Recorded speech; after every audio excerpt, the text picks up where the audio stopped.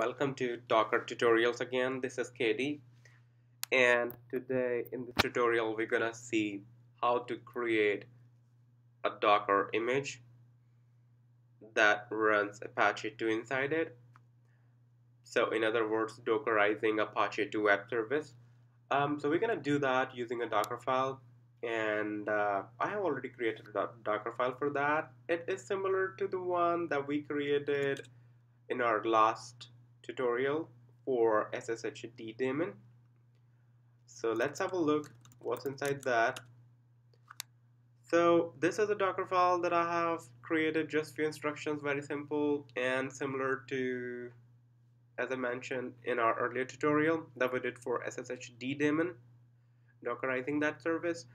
And this simply, we are using this Ubuntu 14.04 base image and then installing Apache2 and then setting up some environment variables and then simply starting that by exposing port 80. We make sure that when this Docker image is created, then it's exposing port 80 means using dash capital P or dash small p.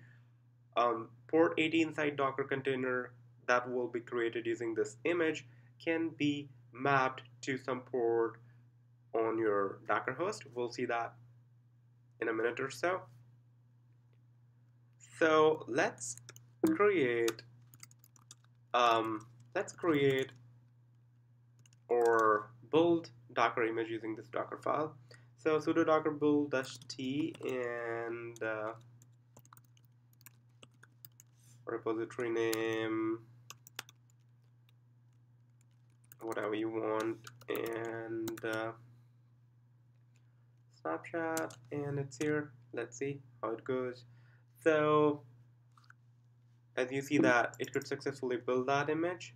Now see here, make sure that sudo docker images. So here is the one that we have just created using that Docker file. Now let's see how we can create a Docker container using this base image, and then we'll verify that Apache2 web server is running in that Docker container using our browser.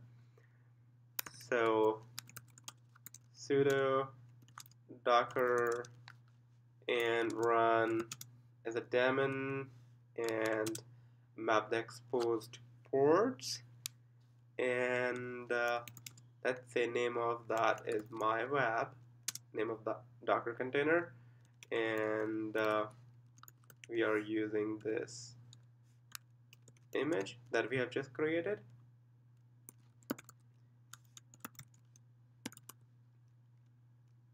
Alright, make sure that Docker container is running, and this is 49153 is the port number on Docker host that has been mapped to the port 80 inside Docker container. So let's hit this port and make sure Docker tutorials and then this port. So as you see that we have given that our Docker tutorials host colon that port number, and web server is running fine inside that.